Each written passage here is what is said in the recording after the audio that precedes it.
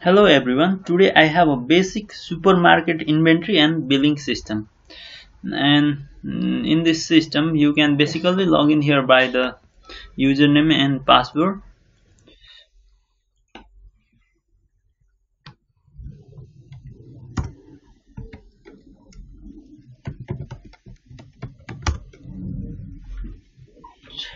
Okay, we are finally redirect to the dashboard panel, and this is the dashboard panel.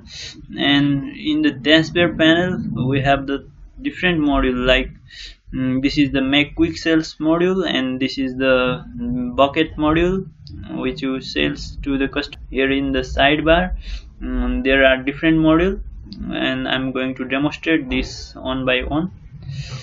And this is the login logout system, change password system. Okay, I'm moving to the user management panel, and this is the user management panel, and you can register the user from here by his full name and email, username, and one of the important things is role is controllable by super admin, and this is the password, and you can register.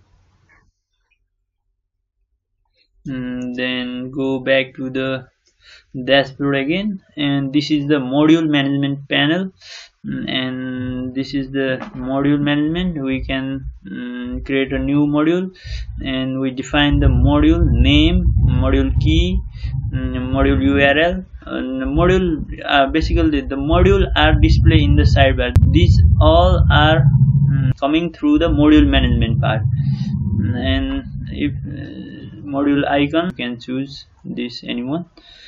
And we move to the permission management module is the what functionality can use the user or salesman or any other user. Each role have the different permission to access the system feature. That's the permission management module. And go to the role management, and here is we define the assign the permission for the user. Assign the permission to the user. Super admin have the full access over the system. But if you can see the admin, we have some of the feature available for the admin, and the salesman who have now no any feature access. And we go to the product category management, and this is the simply product category insert and product category panel. Product management module. In this module we can edit the product. First of all, you have to select the product category, then you can name the product and product code, quantity, price, and status. And we moving to the sales management mode. You can choose the product what you want to sell to the customer, and if you say choose the product, and it automatically display the available stock, its price, how much quantity do you want to sell, you can enter from here. Now I'm entering one, then make sales. It is Ajax based card system. And the sales module is also included in the dashboard panel, and we demonstrate through the dashboard. Now we move to the expenses panel. This is the expenses, and you can create a new expenses. Here we can edit the expenses, and like what expense, bill expenses to the party name, and total amount, paid amount, product name of like something, and view expenses. You can view any paid amount. Then if you have not paid the full amount, and then display into the due amount. And this is the expenses module.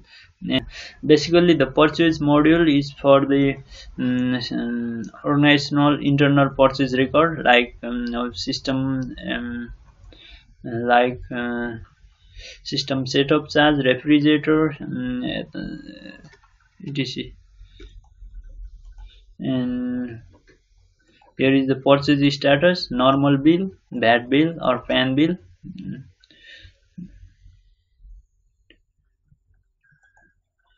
And we move to the banking transaction module. And here is the banking transaction module, how much amount deposit in the bank and how much to be remaining to deposit in the bank. It manages this module. And finally we move to the main system, billing system, and etc. And we have the different three product category and is total price, grand total 360 price.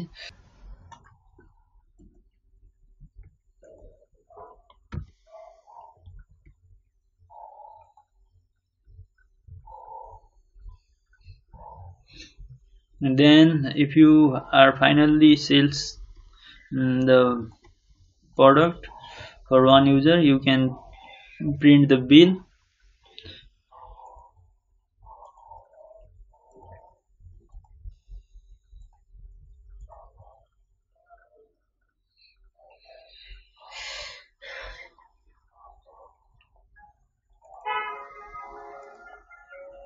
Bill is like this format: total, product name, quantity, etc.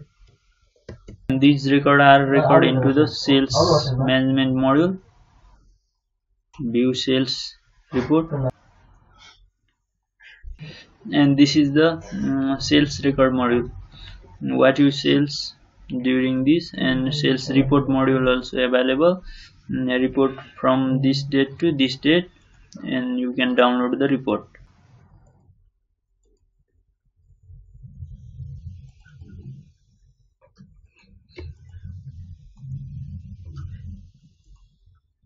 If you log in by the user, you have limited access to the system. You can only sales the system or purchase management expenses limited. You have no role management, module management, permission feature for the admin, user admin.